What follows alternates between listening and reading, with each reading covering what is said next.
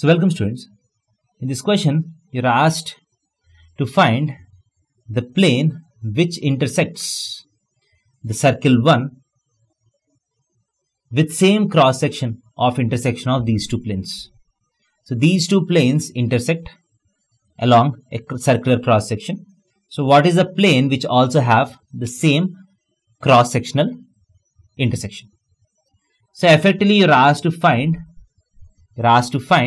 the common plane of these two spheres. That is, if you have the first sphere like this, so if you have the second sphere like this, so they intersect on a circular cross section, and you're asked to find the plane which has the same cross sectional intersection. So effectively you're asked to find the common plane, and the formula for common plane is s minus s dash is equal to 0. That is, the difference between these two planes is equal to 0 is nothing but the equation of the common plane.